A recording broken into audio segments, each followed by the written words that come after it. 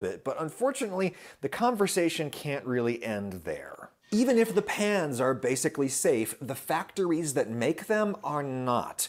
Nor do they remain safe when we eventually throw them in the trash one day. And that doesn't Silken just go Cookies, for thank you for the nonstick 50 pans. gifted subs. It goes for grease-proof fast food wrappers and a billion other consumer and industrial goods on which modern life is arguably dependent. This topic is a drag, but it is time to talk about PFAS chemicals in our homes and in our environment. Whether or not you avoid certain products, your very existence as a human consumer is contributing to the accumulation of PFAS in our world, to the point where exposure is literally unavoidable.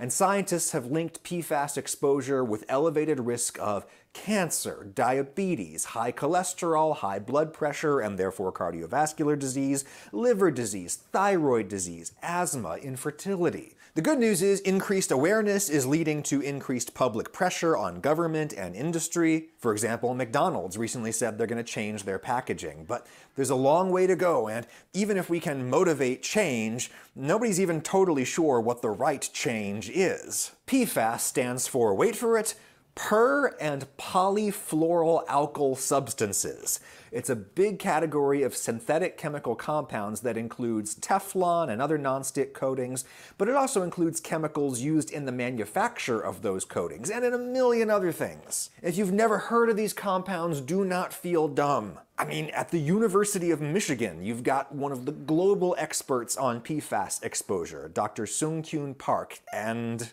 I didn't know PFAS until like the 2015. The guy's an environmental epidemiologist. He did his doctorate at Harvard, and even he didn't really know about PFAS until kind of recently. That's how new our understanding of this problem really is. But yeah, in 2015, Dr. Park was working on what they call a cohort study. This is where Of course, he didn't know about it because he's on the other side.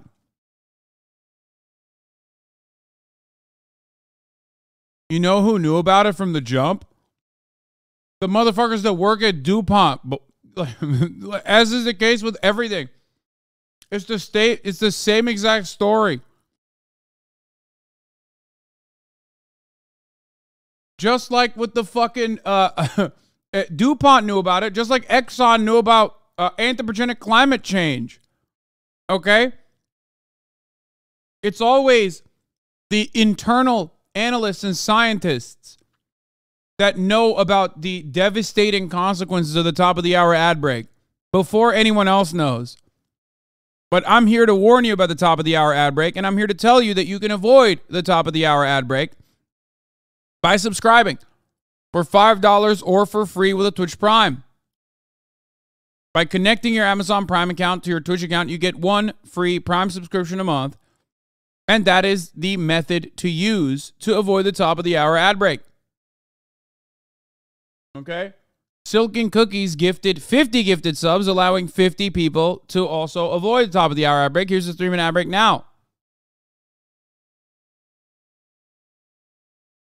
Anyway, PFAS, or at least like chemicals used by DuPont, were originally used to coat tanks in World War II. They liked it a lot. They were like, let's use it on home appliances, home goods. And they did that. Where scientists identify some giant group of people and they follow their health closely, usually for many years. This particular cohort Dr. Park is working on is called SWAN, Study of Women's Health Across the Nation.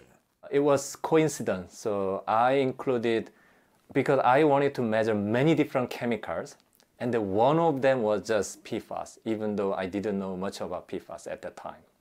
And then in Michigan, like in near Grand Rapids, so there was a big contamination issue in Grand Rapids area. Yeah, this was a case of groundwater contamination caused by Wolverine, a shoe company. PFAS-based waterproof coatings are used on shoes and all kinds of outerwear. Michigan, with its long and proud industrial history, is just full of PFAS contamination sites that state environmental officials make very easy to see on their website. This one here is not a particularly bad one, it's just one that I could film legally from nearby public parks and streets. The BASF Northworks plant, just south of Detroit. It's a chemical manufacturing plant with known PFAS contamination in the groundwater. For decades now, they've had a deal with the government where they pump up the groundwater, they filter out the bad chemicals, and then they discharge the water back into the Detroit River.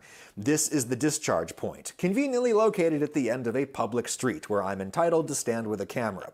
Despite BASF's treatment procedures, they found unacceptably high levels of PFAS coming out of here into the river in 2020. The city of Wyandott's drinking water intake is literally right downstream from here, so the company and the regulators involved all say that they're working on it. Subsequent water tests have been okay. Again, that's just one easily photographed example, but PFAS contamination is all over Michigan, unfortunately, and there have been a lot of legal cases lately that have been in the news, and so at the University of Michigan, Dr. Park read about one of those cases, and then he realized something. I realized that, oh, I measure PFAS in my study.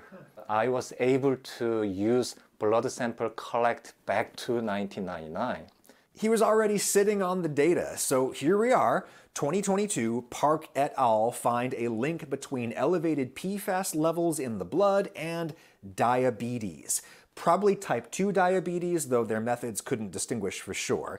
They had to adjust for demographics and smoking and alcohol and stuff, of course. People usually don't want to live near a chemical plant, so the real estate there is cheaper, so poorer people end up living there, and therefore they bear the brunt of the environmental exposure. Poor people are already more likely to have diabetes because they're more likely to smoke and drink a lot and eat a lot of junk for all kinds of reasons, but you can use math to account for all of that, and when he did, Dr. Park found that elevated PFAS exposure by itself, that increases risk of developing diabetes about as much as smoking and being overweight increases your risk of getting diabetes, at least in this large cohort of middle-aged women. Why do these chemicals do this, and how can we keep ourselves safe? Well, Dr. Park is going to tell us what we know. But if you need to keep yourself safe on the internet, consider Surfshark, sponsor of this video. Being on public Wi-Fi, Surfshark. Anyway, PFAS chemicals, what exactly are they? Well, chemists make them in all kinds of forms, but they tend to resemble lipids, fats, like the ones we cook with and eat. So fatty acid has hydrogen in their carbon chain. PFAS, instead of hydrogen, it has fluorine. Fluorine, the chemical element fluorine. Fluorine forms an incredibly strong bond with carbon, and so you get a compound that is very, very durable across very wide temperature ranges, good for kitchens, good for industry. And because this compound doesn't really react with water or with oil, it just makes an incredibly good protective coating for all kinds of things, not just pans. Dr. Park actually pointed down to his feet at an example. Most carpets installed in public places these days are just covered in PFAS-based anti-stain coatings. PFAS chemicals are also very effective surfactants, meaning that they lower the surface tension of liquids. And that's very useful when you want to spread a very thin, even layer across something, such as when you are chroming metal. Like in Michigan, in Detroit, so there are a lot of this auto supply company, and then they are using this electroplating, so the chrome plating, to make the the material shiny and then look good. And because this chrome, so hexavalent chrome is very, this is carcinogen, and so that's a worker who are using this material, and then they could be exposed to this. And so that's why, to protect workers, company need to block this vaporization of chromium to the worker, and that's why the surfactants should be used. And then PFAS is the best surfactant. That's not a particularly important example in and of itself. I just offer it as an example of how this is bigger than pans. These PFAS chemicals are everywhere and in everything, and that carbon-fluorine bond is so strong that these chemicals do not biodegrade. That's why people call these forever chemicals. Even when we're not dumping that many of them into our rivers or whatever, they accumulate, most worryingly in drinking water, but research has shown that they bioaccumulate in the foods we eat because PFAS is in the groundwater and in the rainwater. PFAS has also been shown to accumulate in the solid waste they collect out of your sewer system. They recycle that waste as fertilizer, which is good, but then you're putting PFAS into the soil, which is bad. PFAS chemicals can also hop right into our mouths on our fast food. Remember those grease-proof wrappers. Can also get in there from the lipstick that you put on that uses PFAS chemicals as a surfactant. Can also get into your mouth on the dental floss, the kind that kind of glides right between your teeth really nice. That's because it has a nonstick coating on it. And when it gets into your body, it accumulates in your body. Typically, PFAS stay in the body for several years. Half-life is several years, which means that if you have, let's say, about 100 your exposure level, so then it requires about a decade to reduce this into the 50, and then another decade need for like reducing to 25, and so that's why if you really want to remove all PFAS out of your body, then it takes forever. That's happening to all of us all the time, but imagine if you live near some point source of environmental contamination, like a factory or a garbage dump, or an airport or a military base or a water treatment plant. Those aren't very nice places to live usually, so Pretty much described like the entirety of the United States, by the way, the continental US. And Hawaii, of course, as well. But it's like, this is why I was saying it's like impossible to fucking escape, dude. So mostly poor people live there, and if you do live there, you're at risk of really high exposure. And why is that so bad? Well, because PFAS chemicals resemble fatty acids on the structural level, and so your cells can actually confuse them for fatty acids and take them in. This PFAS can interfere with this fatty acid metabolism pathway, and that's why PFAS can impact our... I know you won't read this, but a lot of public health peeps, including HasanAbi heads, did you know that workers' comp was initially to skirt regulation of medical bills in the asbestos industry? Most of these things tie back to labor. If it's allowed there, it's allow for consumers. Yeah.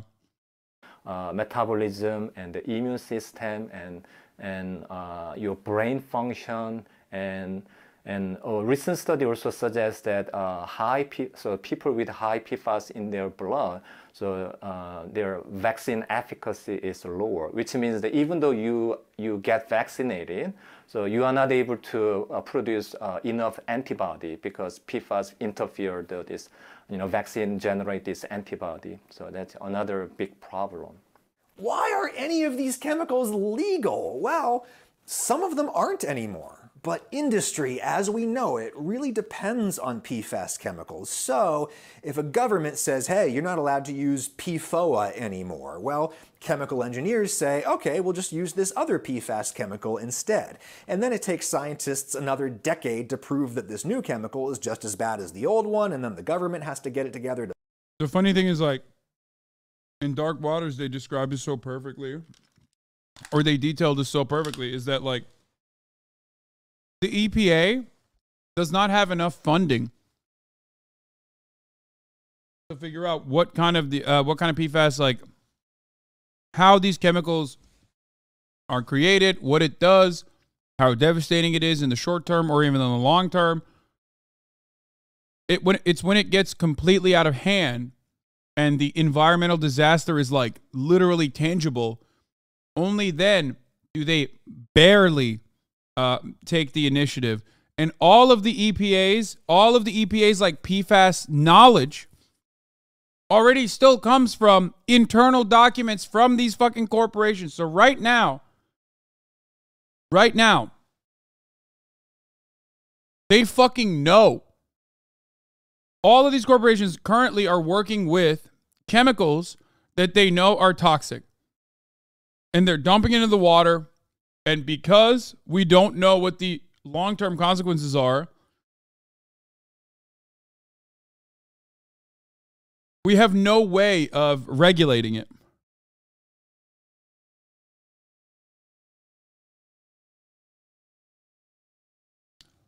That's it. To ban the new one, and you get a situation they call chemical whack-a-mole. Here in the US, the Environmental Protection Agency, the federal level, they recently put out some stricter guidance on PFOA and PFAS, which are some particularly bad ones that have been around for a while.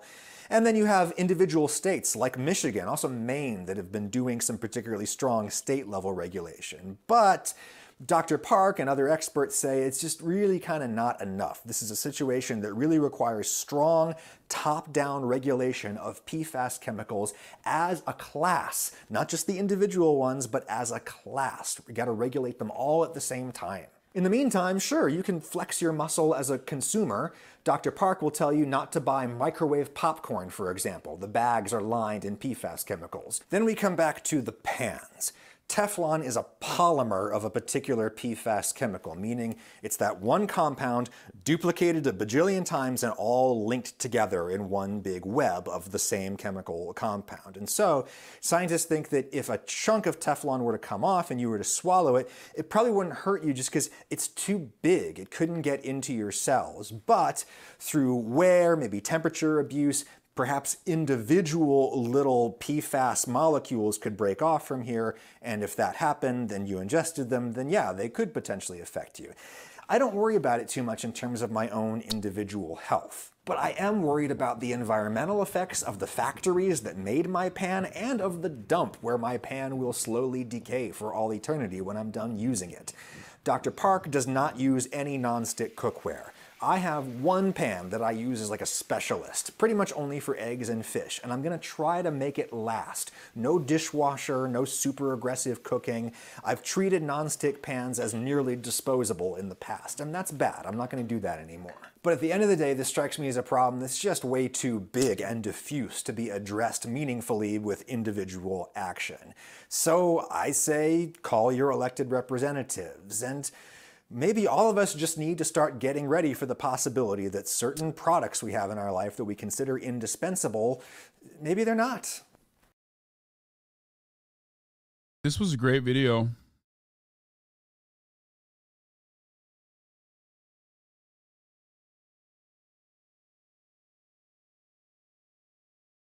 Yeah. Call your elected representative so they can tell you to fuck off.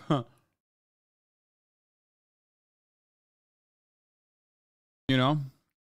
Anyway, apparently there's yeah.